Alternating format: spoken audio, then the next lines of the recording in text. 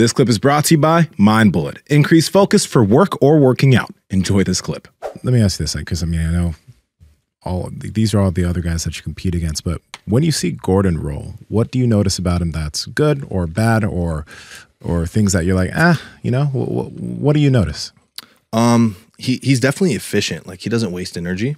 He's really efficient, and he's really relaxed. That's one thing I noticed with a lot of the higher level jiu-jitsu guys that I've had a chance to train with. They're so relaxed and just comfortable. I had a match a little while ago, a year or two ago, with Kainan Duarte. He's one of the other. He's probably like, number 3 pound for pound in the world right now. And I remember when I was competing against him, he just was like, he was almost just like annoyed at me, just like showing no emotion, just like, so relaxed, like unbelievably relaxed. And that's what I see with Gordon too. He just always looks relaxed. Hey guys, if you like this clip, go ahead and comment down below and let us know what you liked about it. All right. Share this with a friend. Make sure to subscribe to the channel. And also, we are on Reddit and Discord.